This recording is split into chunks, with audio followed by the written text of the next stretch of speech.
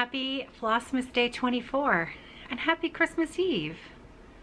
It's Christmas Eve. We are having a bit of a busy day here today, as is pretty normal, I think, with most families on Christmas Eve, trying to finish up those last minute chores and tasks that need doing, but usually they're festive chores and tasks, so they're a little bit more fun. I have now finished all of my wrapping, which feels pretty darn good, because there have been Christmas Eves where I have been wrapping presents at well past when I should have been in bed. So this year I'm feeling a little bit on top of those sorts of things, so that's nice. As you could see from the video footage that I took of the baking that's been going on around here, John has taken over most of the family baking. I don't really know what spurred this on, but it started a few months ago when he asked for my banana muffin recipe, because I think I haven't been doing a lot of baking the last few years because, well, I really have a terrible sweet tooth, and when I bake a lot, I eat it. So I'm not quite sure yet whether this is a good thing that John has started all of this baking, but he's awfully good at it. So I think maybe it's Christmas time, right? So we'll just relax and enjoy the gift of the baking that is appearing around here, because he certainly is enjoying himself doing it, which is really, really, really nice.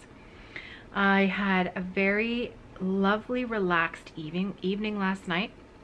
A whole family, John and Sarah, Nicholas and I, we all sat down and were able to just relax and enjoy the evening by the fire and the Christmas tree, and it was really nice.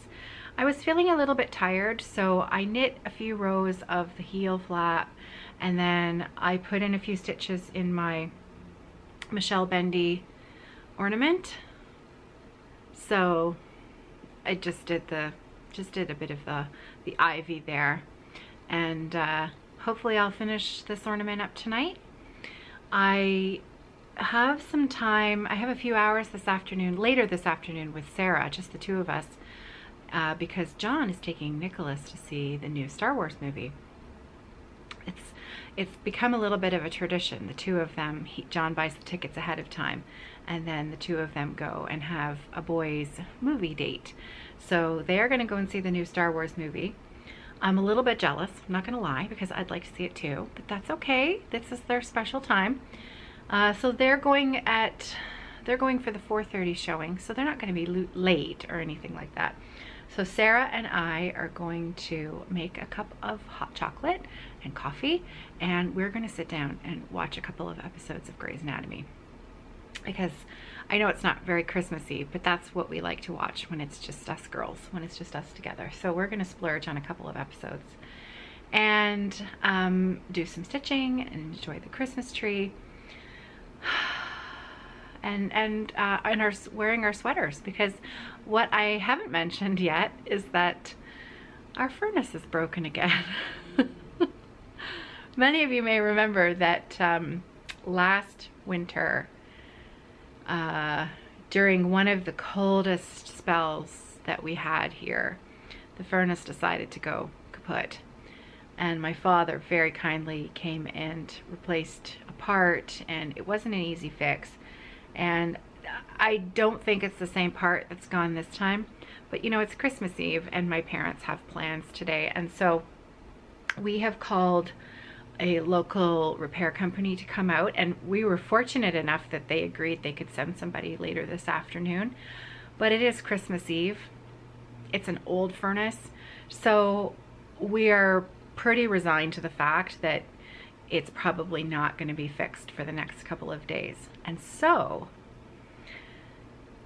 it's kind of a silver lining to the fact that there's no snow and it's incredibly warm here at the moment for southern Ontario at the end of December.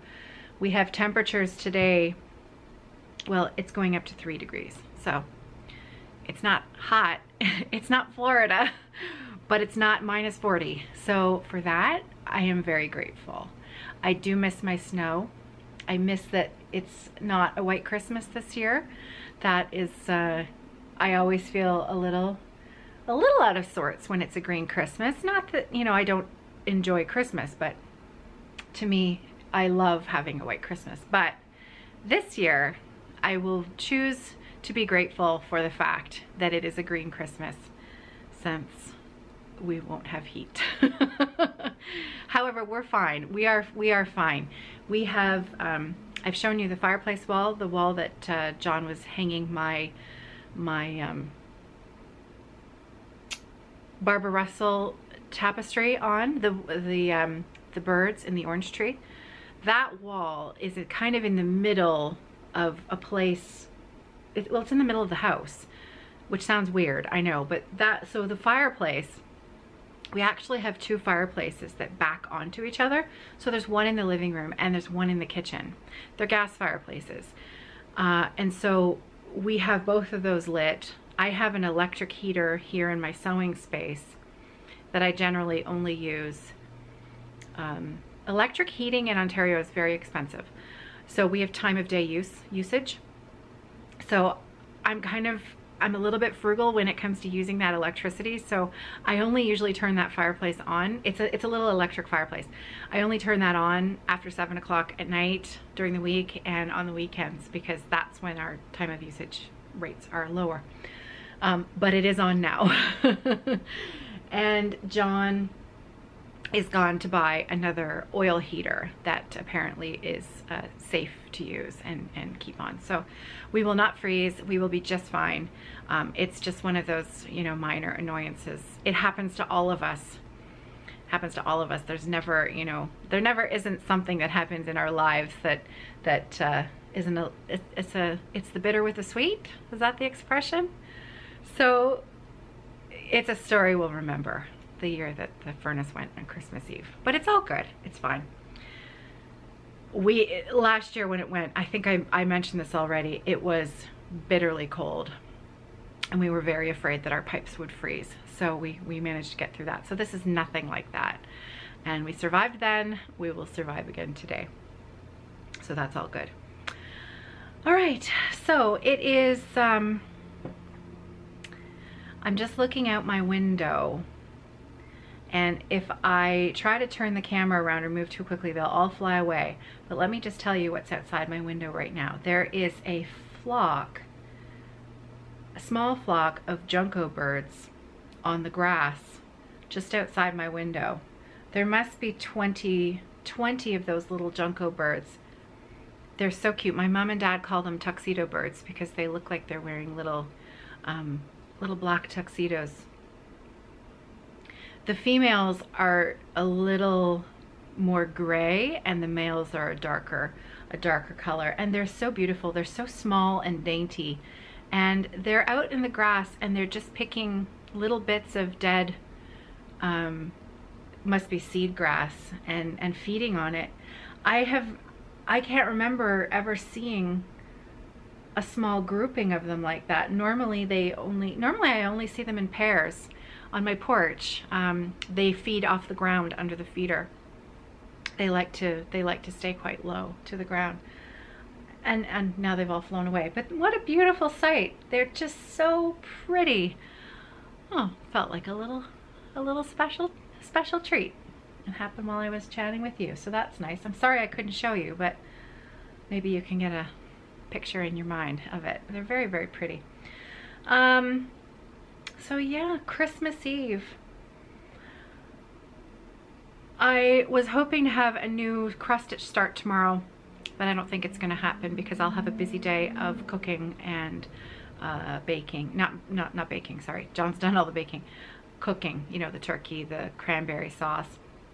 Our menu is this year big turkey, the cranberry sauce, peas, mashed potatoes, garlic mashed potatoes. They're delicious.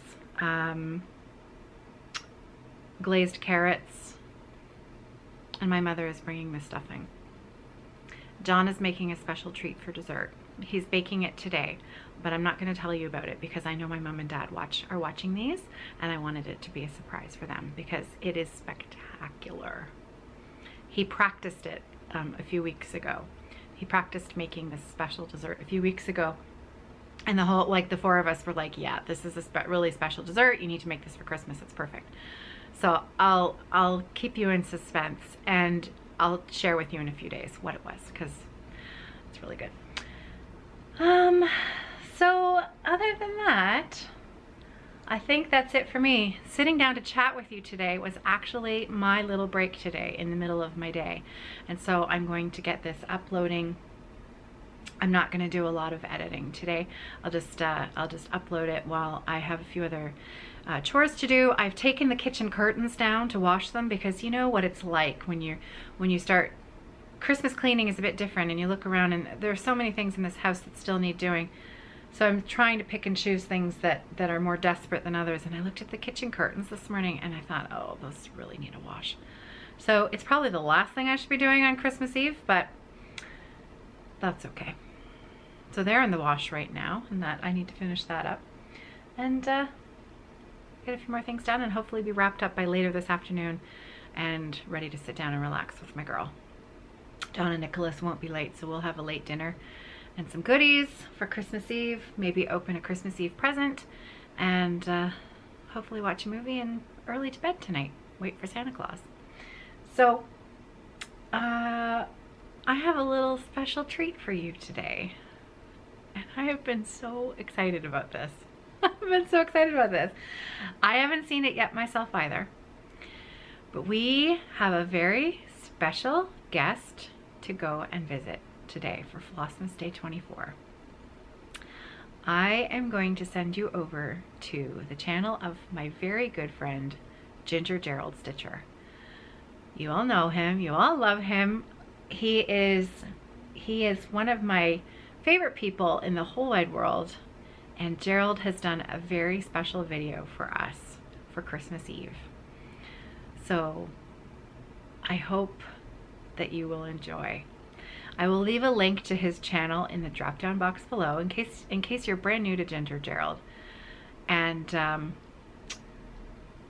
I can't wait to see what he's got in store for us. I know what it is, but I haven't seen it yet. So his video will be live on YouTube at 6:30 p.m. Eastern Standard Time. My video will go up at 6 p.m. so we'll have a little bit of time to wait. And then at 6:30 p.m. don't forget to go over and check out his channel for a Christmas Eve surprise. And I hope you enjoy. And Merry Christmas. And I will see you tomorrow. Happy stitching.